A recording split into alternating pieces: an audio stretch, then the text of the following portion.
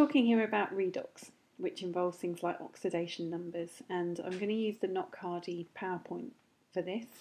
Knockhardy PowerPoints can be downloaded here if you want to have a look yourself. So the simplest definition of oxidation is just something that gains oxygen.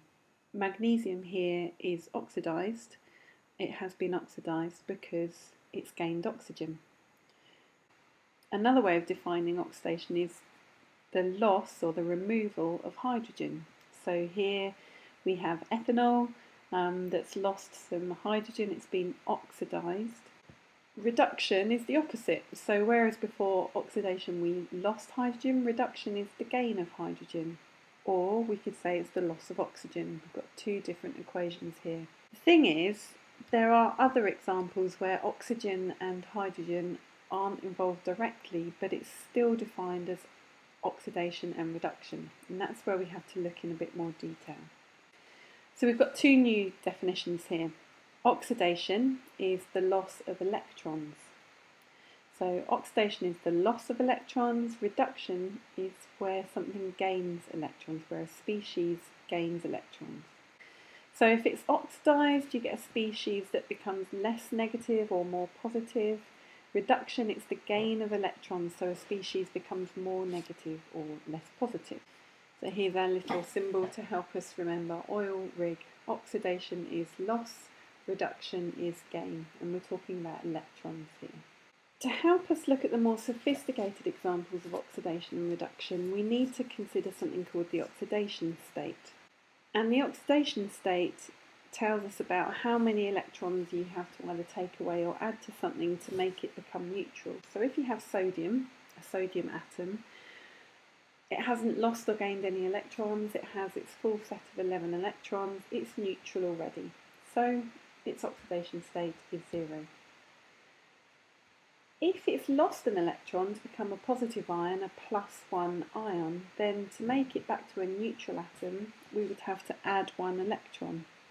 So it's given an oxidation state of +1. Chlorine, when it becomes a chloride ion, has gained an electron. So if we want that to go back to a chlorine neutral atom, we'd have to take an electron away. It has an oxidation state of -1. Have a look at this. Assign oxidation states to each of these. Pause now and we'll come back to this. So carbon is neutral, so it has an oxidation state of 0, of 0. Fe3+, it's just +3. Fe2+, it's just +2. The thing to notice here is that when you write an ion, so Fe3+, we write 3+. If we're assigning an oxidation state, then it's the other way around, it's +3. So again, O2-, that's -2. Helium is neutral, He, so it has an oxidation state of 0. Aluminium, this aluminium 3+, has an oxidation state of +3. So the first rule is that atoms, when they're in the form of an element, will always have an oxidation state of 0. So hydrogen in H2 will be 0. Helium on its own will be 0. Sulfur in S8 will be 0, and so on. And there are certain rules that we can take into account.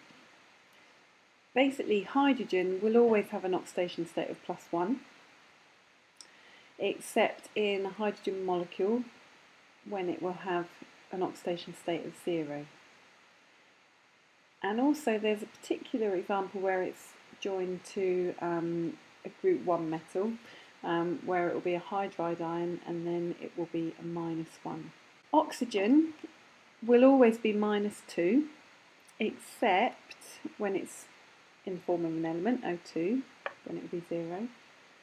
There's another example, hydrogen peroxide, where it's -1. Also in something like F2O, it's a very specific example, because fluorine is more electronegative than oxygen, it's to the right of oxygen in the periodic table, then that will be the -1. So in this particular compound then oxygen will be +2, so that F fluorine can be -1. And so fluorine is the most electronegative element in periodic tables, so it will always be -1, whatever it's paired with, except when it's an element, and then it follows the rule like all the others, it has an oxidation state of 0. In any molecule, any neutral molecule, the sum of the oxidation states must add up to 0. So whatever the individual oxidation states of the individual species that make up that compound, altogether they must come to 0. So hydrogen in a hydrogen molecule must have an oxidation state of 0. Carbon dioxide, CO2, must have an overall oxidation state of 0. In this particular molecule, each of the oxygen atoms has an oxidation state of -2. Two of those together will make -4. So we've got to balance that out with the carbon. So if it's going to be neutral overall, the carbon must have an oxidation state of +4. They need to balance.